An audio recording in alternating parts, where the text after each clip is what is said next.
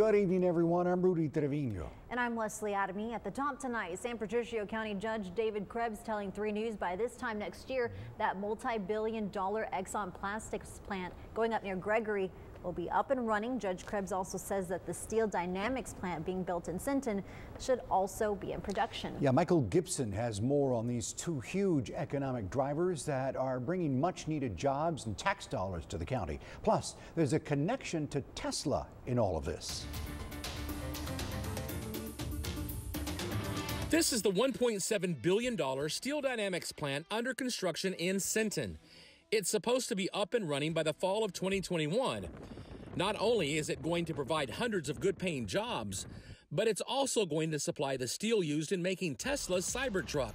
Right now, Tesla is building a factory in Austin that will produce the Cybertruck. Steel Dynamics has a 2,400-acre complex, which is supposed to also house a number of other businesses who work with SDI in other cities. There is a possibility once that plant and everything else that's going in out there is up in operation, there could be, we're estimating from the numbers that these people are giving us, at least 3,000 employees out there working at that area. The county judge says that if that turns out to be true, then it should end up being a bigger project than the $10 billion Exxon Plastics plant that is also under construction.